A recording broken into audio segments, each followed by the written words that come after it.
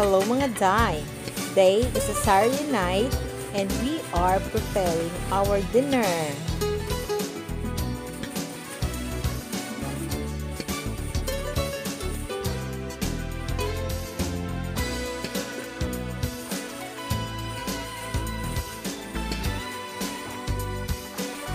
So for our first menu, I will be cooking mackerel tuna cooked in vinegar.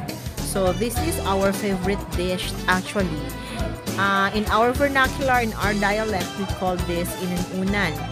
So we will be cooking this in a very low fire for about 2 hours until it will become like a sardines. This is so yummy, guys.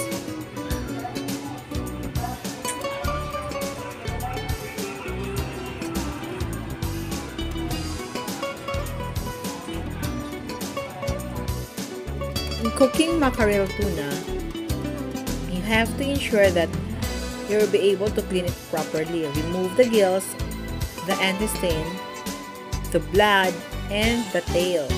Because they said it's in the tail that it is not healthy.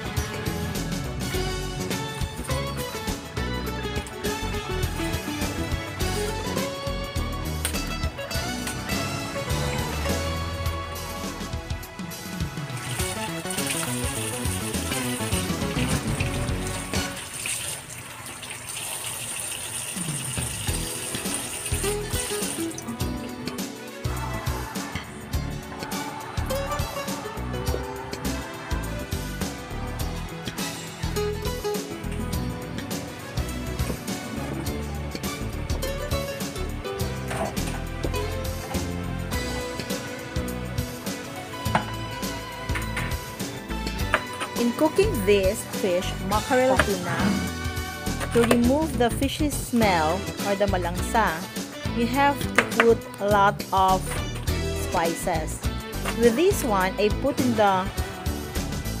first spring onion para pag ma-overcook siya, dili siya makusta sa ilawom ba.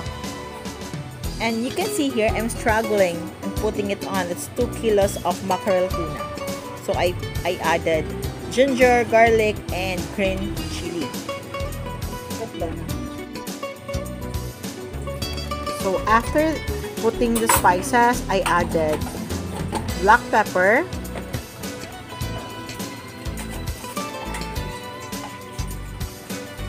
and then added salt, a little sugar to balance the taste, and of course, white vinegar. It is also good to add cooking oil or butter, or in this case, I added coconut oil. Cooking this in a very low fire for about 2 hours or more. So the more you heat it, the more it tastes good. It would like be a sardines. That's our favorite. Our next menu is a buttered chicken, and we're just going to fry it.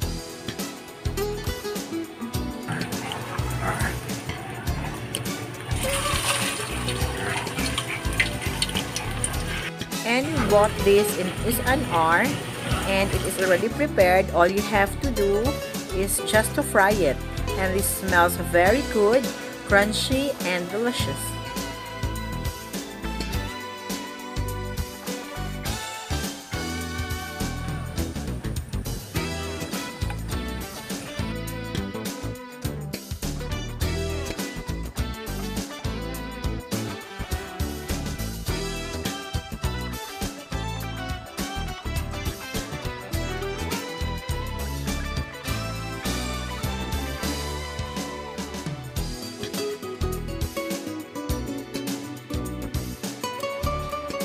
For our third menu, I'm cutting spices for a squash and string beans for our veggie. I just have to saute it.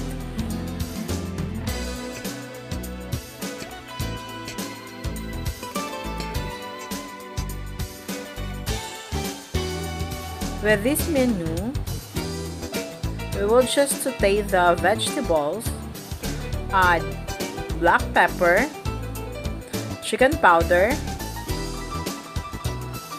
1 teaspoon of vinegar, soy sauce, oyster sauce, and season to taste.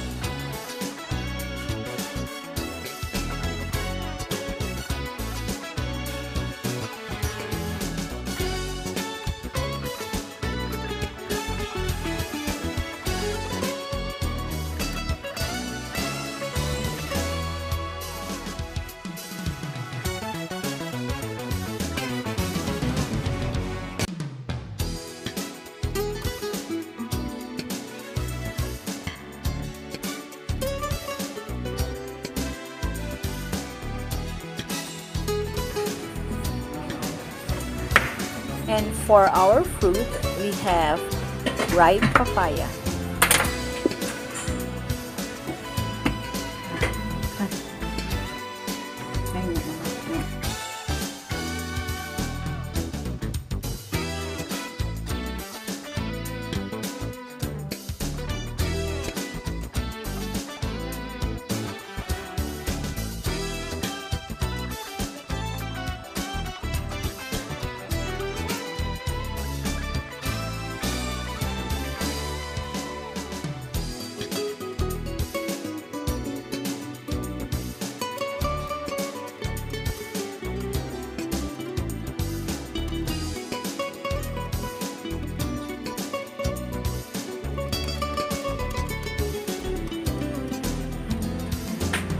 So that's all for our dinner. Have a happy weekend, everybody. Please subscribe, like, and share. Thanks for watching.